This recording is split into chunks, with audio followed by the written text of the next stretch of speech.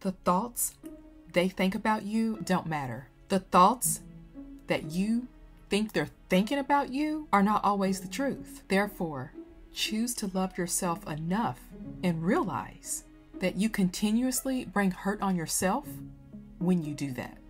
Free yourself by deciding to think highly of yourself. Even if you don't believe it at first, say something positive about yourself out loud. Sometimes the only person available to encourage you is you.